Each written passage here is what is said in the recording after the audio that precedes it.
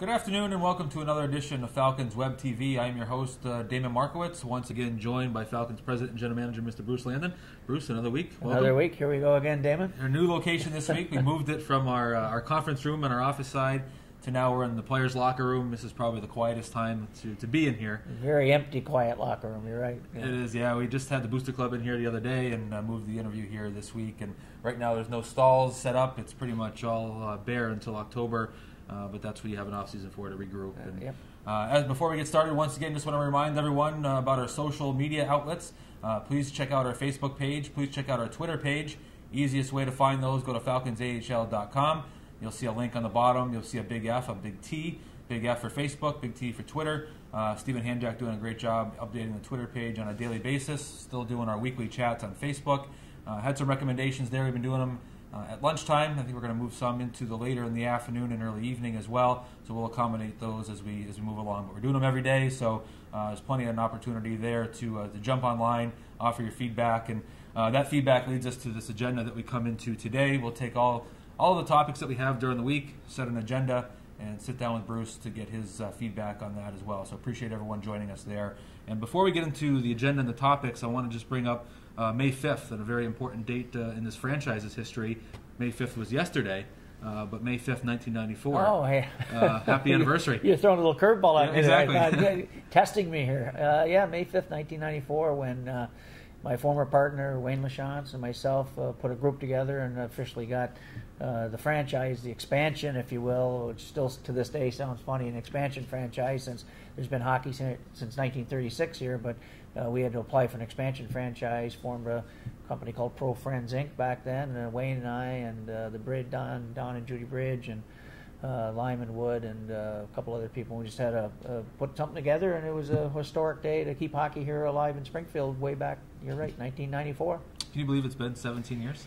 No, it's hard to believe. We've had some good years and some bad years, and sometimes all the years run together. But it's been a good, sort of a fun run in a lot of different ways, and in some ways it has not been so much fun. But my big thanks, as always, to the group back in 1994 that came together with me to make sure we kept hockey here in Springfield. First note on the agenda I wanted to get through. It's something that I know you haven't seen yet. I've been dealing with it here for a couple weeks. Seth, who's on our Facebook quite a bit, appreciate all of his followers, all of his feedback, and he's come up with a unique idea. Okay. And I've got to pitch the idea here. Obviously, with the big rivalry between Springfield, Hartford, the Wolfpack/Whale, and the Falcons, a great rivalry that's been going on for, I think, at least 15, 16 years now. He's come up with an idea to kind of settle the score amongst the fans to do a preliminary hockey game here between Springfield fans and Hartford fans. Fans versus fans. It's a great idea. I mean, that's something, that's the beauty of doing these things, when you get a chance to let people sort of in on the organization a little bit and sort of, throw some ideas out there. It might be interesting to see how you do the tryouts, who gets a chance to play and who doesn't, and what age groups. Is there hitting or no hitting? But it's a great idea, and it's something certainly perhaps as we get closer to the start of next season, we should maybe get together with somebody down in their office in Connecticut, and or how it's coordinated between the various fans in Connecticut and fans here in our fans. Would be interesting, but that has a lot of merit. It might get a little ugly, so we got to be careful, maybe police it properly and make sure we have officials. But congratulations, Seth, great idea. And as we try to do on all these things, when we talk about it, we just don't throw it in the trash. If it's an idea that we like, we'll remember it and try to put it together for next year. Can't always say we're going to pull it off, as you know, because coming up with ideas is one thing, being able to actually execute and implement them, sometimes you run into roadblocks you're not aware of. But certainly a good idea. And this is something here, Bruce, that it's gained so much legs. There's actually another Facebook page that's created that's linked to ours that is basically promoting this game and getting recruiting people as far as needing goalies, defensemen. Certainly something, all of our preliminary games, and something that we have to touch upon. And I haven't replied back to Seth yet. To do this, obviously there's certain elements to pull off a preliminary game here because of expenses here at the Mass Mutual Center. Usually there's a ticket element tied to all these things. There's always a ticket element tied to everything we do. We have to. As you said, Damon, we have expenses to open up the doors early here, and for the Zamboni and referees and all those kind of things. So we always tie a minimal ticket requirement, as they do down in Connecticut and Providence and Worcester and all these places when they have these preliminary games. So this is something unique, getting the fans from two cities involved. It'll certainly get some publicity around the American Hockey League, I think, as well. And I think it's a great idea. I think it's something we, as a staff here in Springfield, have to make sure we follow up on and see if we can pull it together. And Seth, we promise we'll keep in touch. Be something we probably update weekly here, the way it's going, just to see how the numbers are growing. Right. But something that definitely is in the hopper, and I promise to follow up on my end as well. And certainly we can put together. Schedule comes out in August, so I think that's probably the biggest hurdle here is just finding out a date that may work. One thing, we just quickly, we have to make sure we keep it fans because down in Hartford they have some former players living down there, but we have some former players living up here that are good fans too. So we'd want to make sure we keep it fans and sort of set the criteria as who qualifies to play in this game and who doesn't. Yeah, absolutely, and those are some of the details.